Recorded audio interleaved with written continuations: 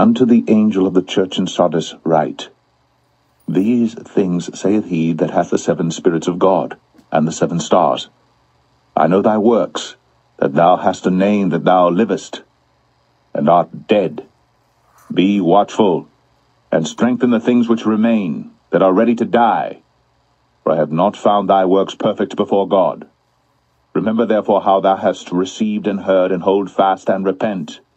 If therefore thou shalt not watch, I will come on thee as a thief, and thou shalt not know what hour I will come upon thee.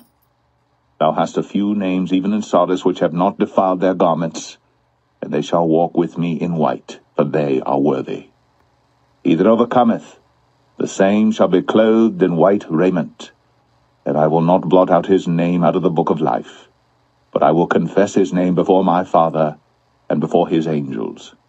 He that hath an ear, let him hear what the Spirit saith unto the churches. And to the angel of the church in Philadelphia write, These things saith he that is holy, he that is true, he that hath the key of David, he that openeth, and no man shutteth, and shutteth, and no man openeth. I know thy works, behold, I have set before thee an open door, and no man can shut it. For thou hast a little strength, and hast kept my word, and hast not denied my name. Behold, I will make them of the synagogue of Satan, which say they are Jews, and are not, but do lie. Behold, I will make them to come and worship before thy feet, and to know that I have loved thee. Because thou hast kept the word of my patience, I also will keep thee from the hour of temptation which shall come upon all the world, to try them that dwell upon the earth. Behold, I come quickly. Hold that fast which thou hast, that no man take thy crown. Him that overcometh will I make a pillar in the temple of my God, and he shall go no more out. And I will write upon him the name of my God, and the name of the city of my God, which is New Jerusalem, which cometh down out of heaven from my God. And I will write upon him my new name. He that hath an ear, let him hear what the Spirit saith unto the churches. And unto the angel of the church of the Laodiceans write, These things saith the Amen, the faithful and true witness, the beginning of the creation of God. I know thy works, that thou art neither cold nor hot. I would thou wert cold or hot. So then, because thou art lukewarm, and neither cold nor hot, I will spew thee out of my mouth. Because thou sayest, I am rich, and increased with goods, and have need of nothing, and knowest not that thou art wretched, and miserable, and poor, and blind, and naked. I counsel thee to buy of me gold tried in the fire, that thou mayest be rich, and white raiment, that thou mayest be clothed, and that the shame of thy nakedness do not appear, and anoint thine eyes with eyesalve, that thou mayest see. As many as I love I rebuke and chasten. Be zealous therefore, and repent. Behold, I stand at the door and knock. If any man hear my voice, and open the door, I will come into him, and will sup with him, and he with me. To him that overcometh will I grant to sit with me in my throne, even as I also overcame, and am set down with my Father in his throne. He that hath an ear, let him hear what the Spirit saith unto the churches. Okay, Revelation 3. Praise the Lord. And I've got some real messages that just jumped out at me. One of them is watch. So that's really what I'm going to be talking about in this video. I know, big. New Jerusalem, I'm going to have to make its own separate, video about that one. And I'm not sure about some of this other stuff. I'm looking at something now that he hasn't really said anything to me about it, but I'm sure I'll probably be making a separate video about the 7 spirits of God. And so those are just some of the ones that are just jumping out at me that if the Spirit allows, then we can look at that as well. So in Revelation 3, I have written down third verse 3:3. So let us go look at 3:3. Okay. Okay. It says, remember, therefore, I'm going to go up to 2. It says, be watchful and strengthen the things which remain that are ready to die. For I have not found thy works perfect before God. 3. Remember, therefore, how thou hadst received and heard, and hold fast and repent. If therefore thou shalt not watch, I will come on thee as a thief, and thou shalt not know what hour I will come upon thee. So immediately when I read that, I thought about Matthew 24.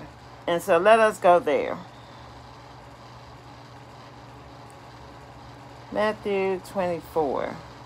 And it's all the way at the bottom.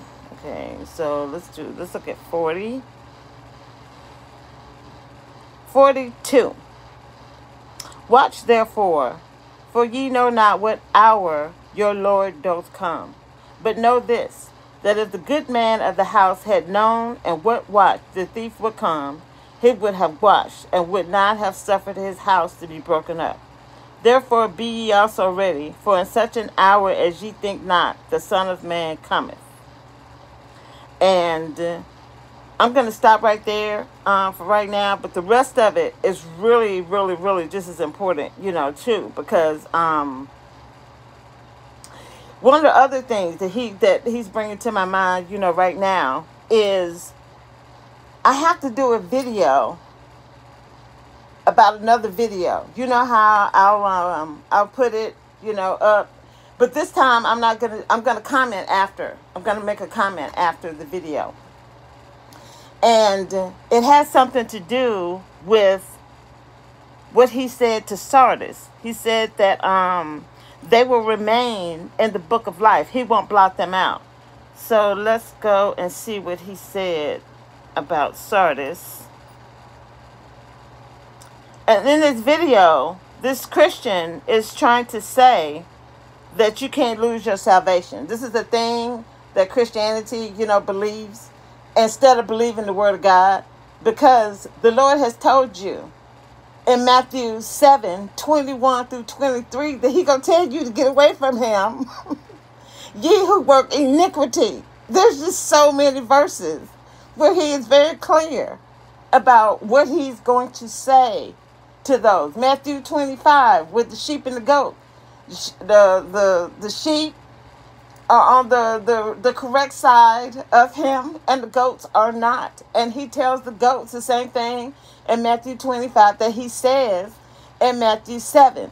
And then now you got Revelation, where he said in Revelation 2, he'll snatch out your candlestick. He'll snatch it out. And now you got him saying that he'll blot you out of his book. That is very succinct to me. I don't know what Christians will have to understand to believe that he's serious about what he's saying. So that was a rant. Let us go to Revelation 3 and look at Sardis. Okay. Sardis. Okay. It's verse is 5.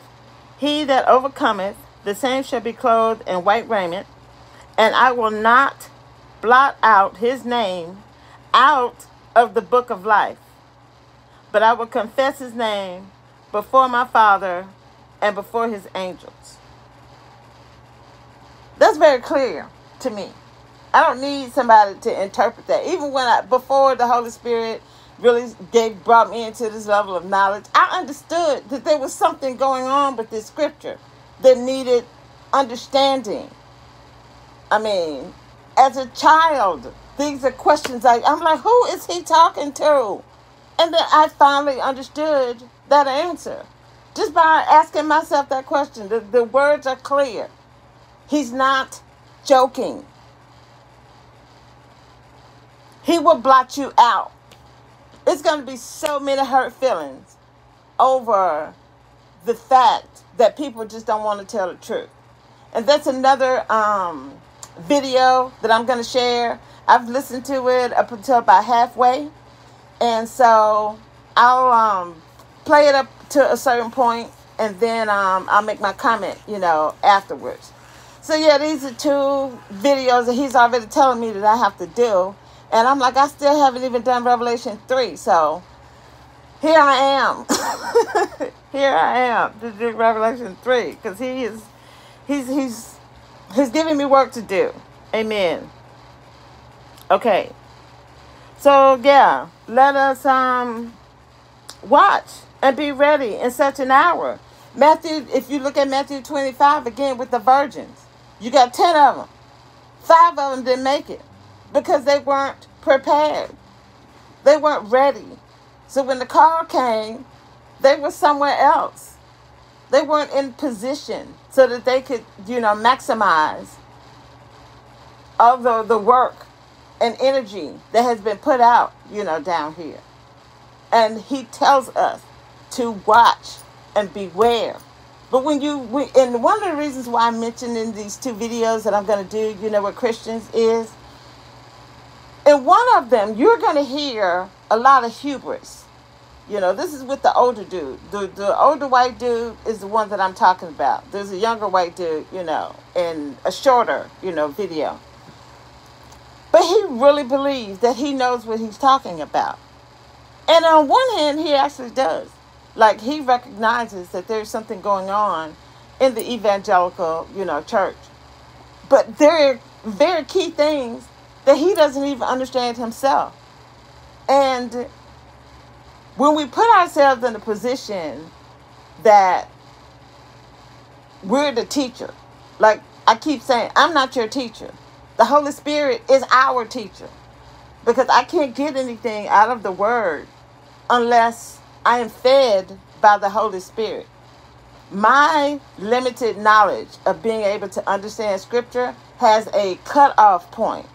And in order for me to see past my human level of understanding, that's when the Holy Spirit steps in, and the words just take on a whole different meaning and hue and texture. And I'm like, oh my goodness, is that what you're talking about? We all have to be taught the same way. So when I listen to Christians like this older dude, it really kind of makes me sad, because he really does. When I listen to him, all I hear is Matthew 7:21 through 23. And I can see that he believes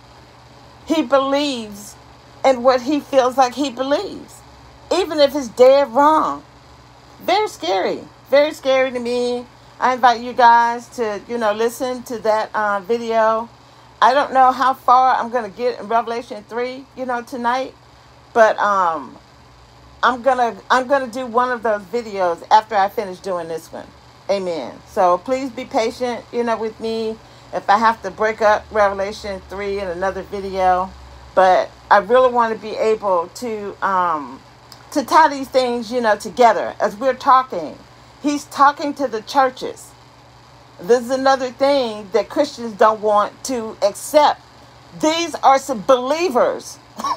He's talking to believers. They're not supposed to be non-believers in the church. So all of the stuff that Christians are out here telling everybody else that they need to be doing is what they need to be doing themselves.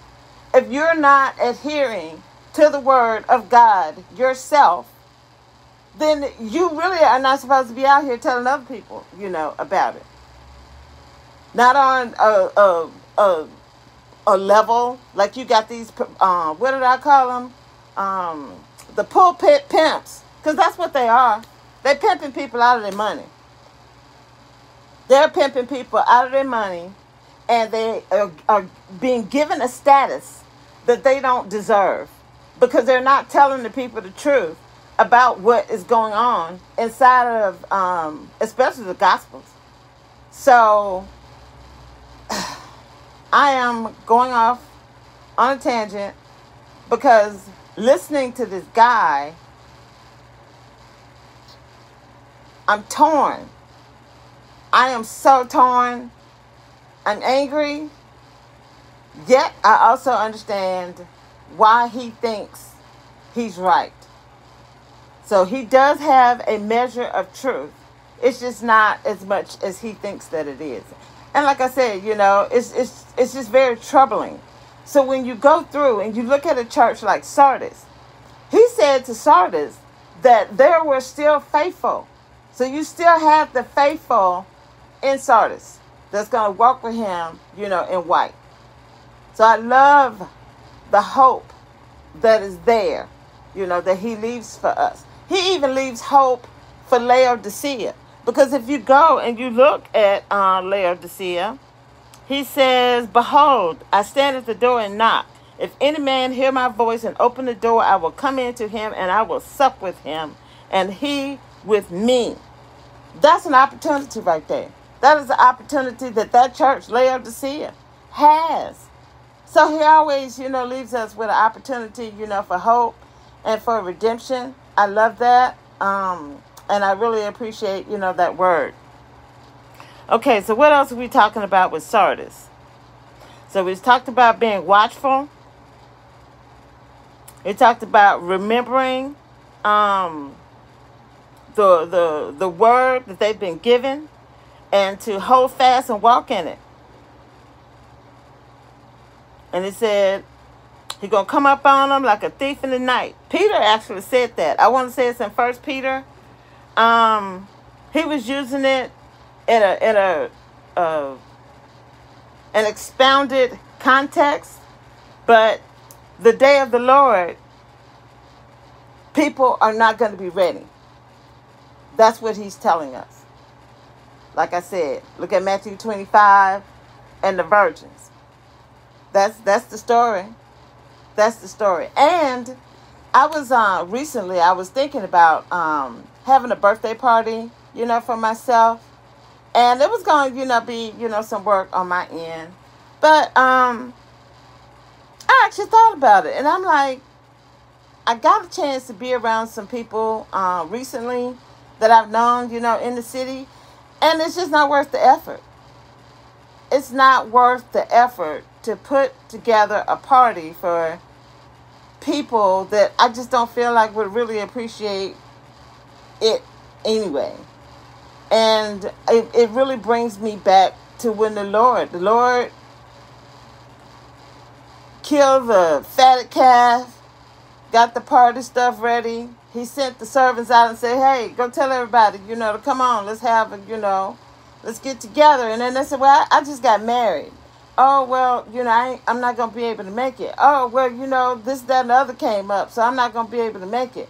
"Oh, yeah, well, I'm not going to be able to make it." And he was like, "Okay, then go find me people that actually want to be in my presence. They actually appreciate, this effort that I put out." And that's when they go to the highways and the byways and go and get the people, to come in. That the people you would have expected to have his back didn't. And I'm real sad. I'm real sad about the state of humanity, right now. After COVID, I really actually thought that people would be better. I don't know why I thought that, but I'm just telling you. And, I'm not finding that. Okay. "So thou hast a few names, even in Sardis, which have not defiled their garments, and they shall walk with me in white, for they are worthy." Praise the Lord.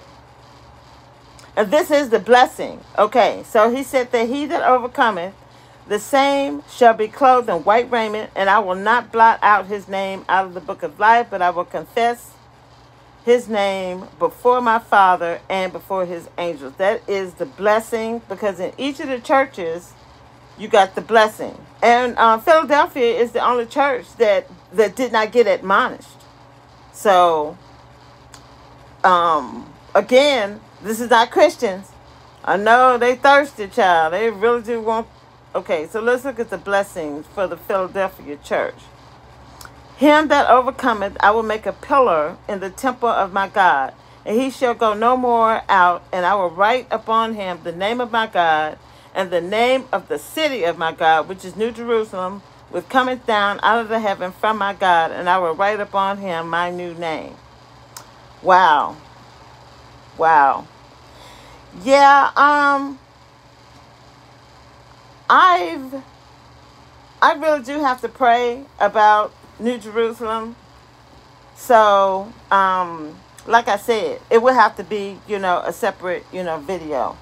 But the thing I love too about the Philadelphia church is that he said that he had the key of David. This is the Lord. He that openeth and no man shutteth, and shutteth and no man openeth. That is profound. Because for me, where I really am trying to use his word and his promises to help me coexist in this minutia, that we're all stuck in, here. And when I understand that the Lord has something for me and he's opened that door, there's not a joker breathing that can do anything to shut it. And that is part of the confidence that I use. Like I went out the other evening, and that was part of my confidence, that I am adopting that what's mine will be mine, and there's nobody that can take it, away from me. So my door, when it is open, and vice versa. Any door that he shuts has to be respected as such. And I have learned actually, how to do that. I'm learning. Like I said, this is all that I have in order to try and help me make sense out of where we are. And so it makes me happy when I'm actually able to find something in the word that I can do. Like, I was just having a conversation about like some of the Christians, that I know here, that I actually know that they know the Lord. They don't want to be obedient, to him. And he has taught me that I can't disrespect them. No matter how bad or jacked up they treat me, I still can't disrespect them because I understand that they know who he is. And I get annoyed with them. I want to have words with these jokers often, but I don't because I've learned that lesson, and I'm so thankful. I really am thankful. And when I'm around them, I treat them just like I would treat, anyone else. Like, I try to treat them, with dignity and respect. And so it is a blessing when you can find something in his word that you can actually do. It's so nice. It is so nice. Okay. So he said, I know thy works. Behold, I have set before thee an open door, and no man can shut it.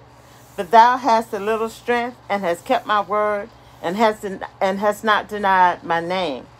And that takes me to Psalm 91. Let's go there. I was thinking about that too. Psalm 91, where is it? My phone sticks. Like, if I hit something, it takes a minute for it to do what I wanted to do. Yeah. Oh, man. Okay. So where is it? Because he has set his love upon me. This is Psalm 91, verse 14. Because he has set his love upon me, therefore will I deliver him. I will set him on high because he hath known my name. So that, to me, was parallel to what we just read in Revelation about the Philadelphia, church. He shall call upon me, and I will answer him. I will be with him in trouble. I will deliver him and honor him. With long life I will satisfy him and show him my salvation. Amen. So let's go back to Revelation. Okay, Philadelphia. He should come no more out. Okay. Okay. So yeah, I wanted to. Oh yes, thank you, Lord. I actually really appreciate this. Okay.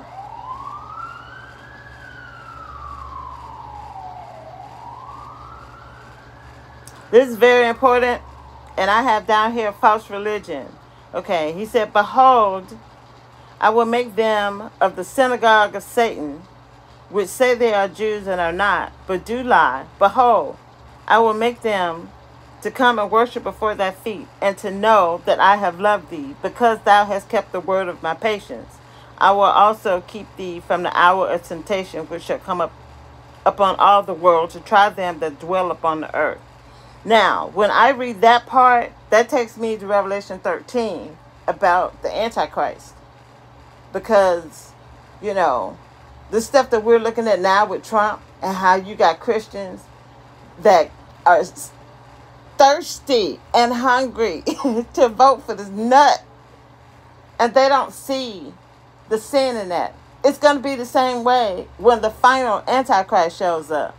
There are going to be people who should know better than to follow that joker, and they're going to do it anyway.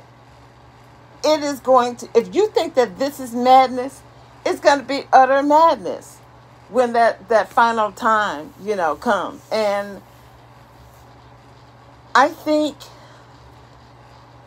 that is going to be just as shocking for people then as it is for us today. You know, just like it was shocking for people who had to go through Hitler and, you know, all of that craziness. And just, it's just different pockets of history that are so horrific that the response is the same. You know, no matter what era, you know, it's happening, you know, in. I'm so disappointed in people who still can't tell the truth about Donald Trump, and will sit up and use Jesus as their defense for their behavior. It's disgusting, and it's actually one of the things that I agree with this older guy that I'm telling you about on this video. I agree with him with that. It is ridiculous.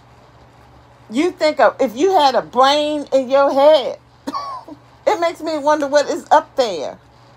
What are they functioning off of? It's just, so, he says, "Behold, I come quickly. Hold that fast which thou hast, that no man take thy crown." So that reminds me of Matthew, when the Lord tells the disciples, don't be fooled. Don't be fooled by men. Let me see. Where is he? No. This is at the beginning. This is it. So it's Matthew 24, verse 4. "And Jesus answered and said unto them, Take heed that no man deceive you. For many shall come in my name, saying, I am Christ, and shall deceive many." It is so important. That verse is so important, because that's exactly what's happening, you know, right now. A lot of people think that when you hear that verse, they're stuck on the Antichrist. But it's not just the Antichrist. You know, that verse has more meaning, you know, than that. Because you got people today, the Pope, that joke is showing up in the name of Jesus. And there is absolutely nothing about him that is of the Lord and Savior Jesus Christ. But people think that he has this high place in God's kingdom, and he's not even a part of God's kingdom. This is how insane it is to live on this planet. Okay. And so he's telling us not to be deceived by men. And deception by men is exactly what got us here in the first place. Christian men like to blame Eve for what happened in the garden. But Adam knew the truth. If she didn't know, he knew. he knew that she shouldn't have took anything off of that tree and ate it. So when she gave it to him, and he turned around and ate it, that made it even worse. He should have dragged her in front of God and was like, hey, we got a problem. There is a problem. But he didn't do that. He partook of it with her, completing the deception. Y'all end up lying to yourself. He knew what he was told. And he wasn't there to protect his wife. And now look at the mess that we are in. And they're still doing it. They're still doing it. Since they're deceiving us with these religious lies. And how many people are going to end up in hell? Because they don't understand God's word, but they want to be lifted up and seen as experts in something that they are ignorant about. I'm telling you, it's hard for me to listen to Christians. So, when I'm putting these videos up, I would appreciate, if you guys would, check them out, because I have to put some work in. It's not just me sitting here my ears being tickled. This is painful for me to have to sit and listen to, but, praise the Lord, and whatever he tells me that I have to do, then that's what's going to get done. Okay, so this is the other thing, since we're here in Matthew, I wanted to share, and I don't know if I'm going to be talking about this again, but since I'm here, I want to slip it in here. And it says, number 14, and this gospel of the kingdom shall be preached in all the world for a witness unto all nations, and then shall the end come. And if anybody has feedback, I'm willing to, hear. I get the two witnesses. So I guess when I talk about the two witnesses, that I'll be coming back, to that scripture, because that's what it speaks to me. That's what matches up. That's what my brain, tells me when I hear that scripture, and then I read, like I said, about the two witnesses. So, okay, let us go back to Revelation 3. Amen. Okay, let me see. Let me look at my notes right quick. I said, not blot out. Oh, okay. So, I did the Philadelphia, which said, no man take that crown. We just finished that one. The Key of David, we did that. New Jerusalem, new name. Hold fast, no man take. Okay, good. I got that one. We hadn't done Laodicea yet. I did the watch. Okay. All right. So let us go look at Philadelphia one more time. Amen. And where is it? Okay. So it says, and to the angel of the church in Philadelphia write, these things saith he that is holy, he that is true, he that hath the key of David. Okay.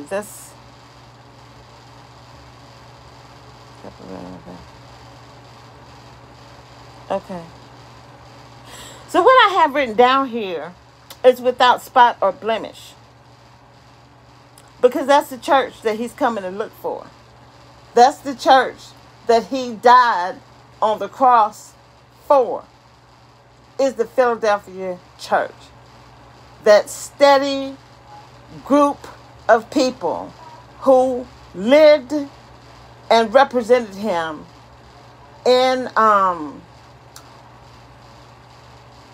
the word, in the natural, and in the spirit. That's what's amazing about the Philadelphia church. Like I said, there was no admonishment for them. You go through all the rest of the churches, he's like, okay, I got a problem with you. Let us sit down and discuss these issues that I see going on up in this church. He didn't do that for the Philadelphia church. Hallelujah. Praise the Lord. He got a plan. That's what it tells me. It tells me that he has a plan. So let me look up without spot or blemish, because I want to put this in here too.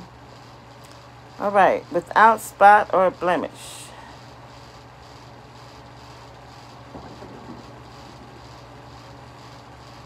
Spot or blemish.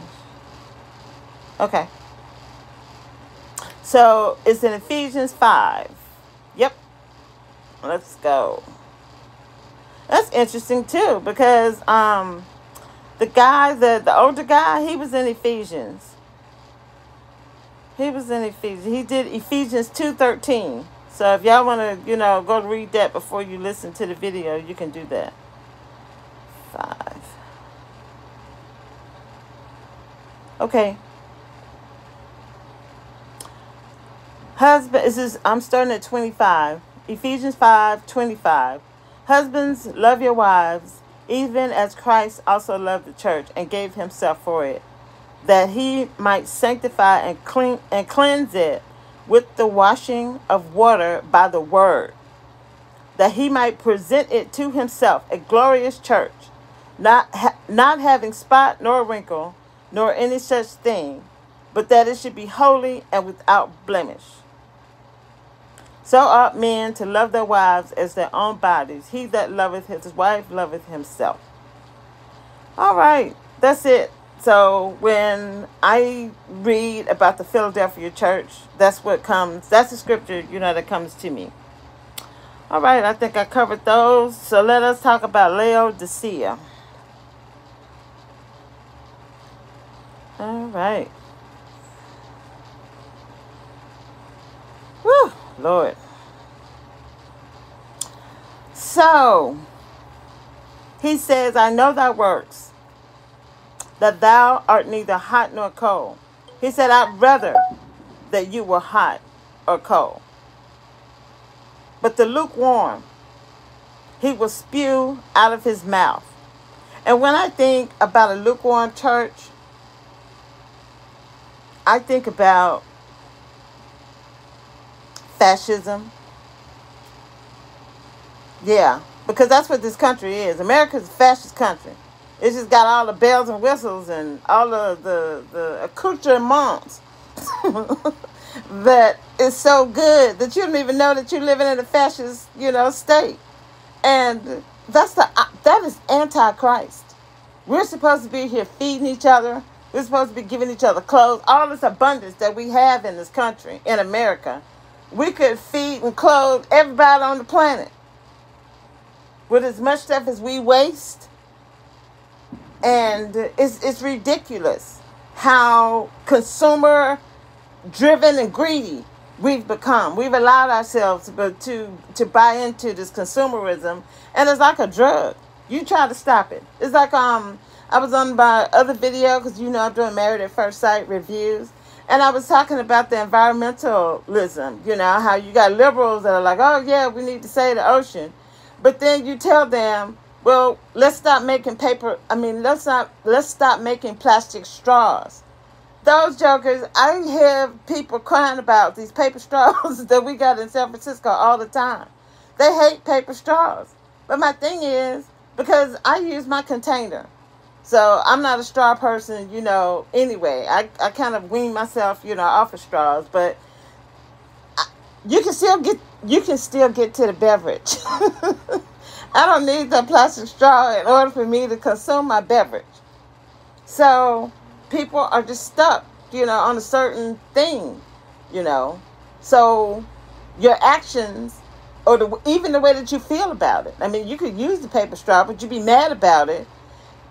So the way that you feel doesn't align with what you say that you believe. If you believe that giving up a plastic straw will benefit, the planet and the ocean, then everybody should be willing to do that for the greater good. This is how life continues.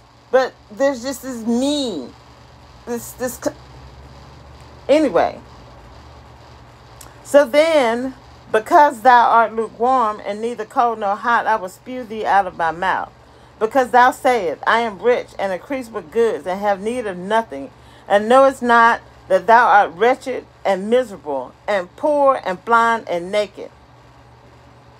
So this takes me back to Matthew, 25. Let us go there. Very important. Very important. Nope. I put the wrong book in there. I'm sorry. Matthew 25. He says, "For I was an hungered, and ye gave me meat, and I was thirsty, and ye gave me drink. I was a stranger, and ye took me in, naked, and ye clothed me. I was sick, and ye visited me. I was in prison, and ye came unto me." This is the kind of stuff that we're supposed to be down here doing. In the name of Jesus. All of us. Not just a certain group, of people. Every individual person down here is supposed to be working toward this goal. So just because you got, you under a banner of a church, you as your own individual self need to be hooking up with this. So if you have an opportunity to do this for somebody on the street, if I see people out here working and picking up trash, I ask them, can I buy them, some water? Because I appreciate, what they're doing. I'm not doing it just because that the Lord is telling me. I'm doing it because I really do appreciate them out there picking up that trash. I really do. But this is the kind of work that we have to do collectively and individually is my point. And, yeah. So then, look at what he said to the goats. Look at what he said. He said to the goat, let's see. Yes. Then he said also unto them on the left hand, "Depart from me, ye cursed, into everlasting fire, prepared for the devil and his angels. For I was an hungered, and ye gave me no meat. I was thirsty, and ye gave me no drink. I was a stranger, and ye took not me not in, naked, and ye clothed me not, sick and in prison, and ye visited me not." And then they were like, okay, when did we do that? And he says, and he shall answer them, saying, "Verily I say unto you, insomuch as ye did it not to one of the least of these, ye did it not to me. And these shall go away into everlasting punishment, but the righteous into life eternal." And this is the thing about Laodicea. I mean, like I'm saying, San Francisco is a rich city. It's rich here. There shouldn't be any homelessness in this city. It's disturbing. It really is disturbing. So I'm able to see these scripture when I walk out of the front door or when I'm looking at YouTube, videos. Like this dude, I keep talking about. He doesn't even understand that he is Laodicea. He's so busy pointing his fingers at evangelicals that he's not even paying attention to his own failures. Because he got plenty of them. There is no violence in God's kingdom. If God wanted violence in his kingdom, he'd have left the devil and the third of the angels up there. He would never have kicked them out. So you can't be more committed to fighting to even keep this country together. So if you think that being a patriot is picking up a musket, because, he got the fathers, the church fathers, the white church fathers that he wants to talk about, the slaveholding fathers that he's telling people that they need to emulate. See, this is why white Christians get on my nerves, because they be trying to hold on to a history that doesn't hold up. There is no church father back then that was worth his salt if he was a slaveholding church father. If he went along, you go along to get along. There's so many white Christians that did that turned their faces to this inhumane mess for centuries so they could go along and get along. So this is the kind of stuff I think about too when I hear this ignorance coming out of his mouth. So it's hard. It's hard. I don't know how much of this video I'm going to be able to finish, when I go and listen to it. But we'll see. We'll pray for me. Pray for me. Listen to a Christian child. Lord have mercy. Where am I? Okay, so Laodicea, hot, cold, lukewarm. Okay, so we went over the lukewarm. Where you just sit there and see people need food on the street. You got food that you'll throw away before you give it to the person that you see on the street.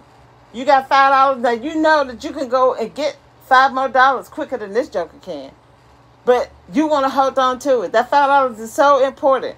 But it might help this person get something to drink. Or might help them be able to get something to eat. That might be the only meal that they have that day. And you were able, to do that. These are the kind of things that we need to start doing for each other in order for us to have a better, not just country, but world. The Lord is serious. He's not the go. I'm telling you, listen to what he said to Laodicea. He's not joking. Listen to what he said in Matthew 25 to the sheep and the goats. What he told the goats? And these shall go away into everlasting punishment. He's not joking. People think Jesus is playing, and this is, what did he say? There'll be weeping and gnashing of teeth. He said that in a few places, too. And people, they go blind. They go blind when it's being told. So it's just very painful having to understand this, and it's lonely. It's lonely. It says, many as I love, I rebuke and chasten. Be zealous, therefore, and repent. I love that because I often say that he keeps his foot implanted in my backside, and I need that. I can see myself fading and trying to get caught up in a race that's not mine to run. And he showed me that about myself recently, and I actually really appreciate him. I'm like, oh, thank you, Lord. Thank you for showing me that, because it's hard. It really is hard to follow the Lord, especially when you don't have no help. So I always appreciate, when the Holy Spirit jump in and give me some firmness. I need it. And so praise the Lord. And we talked about the invitation and the opportunity that he gives us, the hope that we can always turn to him. He says to what? Seek and ye shall find me. So that's what I get, from that. He said, Behold, I stand at the door and knock. If any man hear my voice and open the door, I will come into him and will sup with him and he with me. So it's that I see my relationship with the Lord as like a circle. He feeds me, and that sustenance gives me encouragement to be obedient to him. So it's that wheel for me. And I just really appreciate him. I'm going to go. I'm going to listen to this. And anything I need to add, I will do that. But I'm going to finish Laodicea with the reward. With the reward.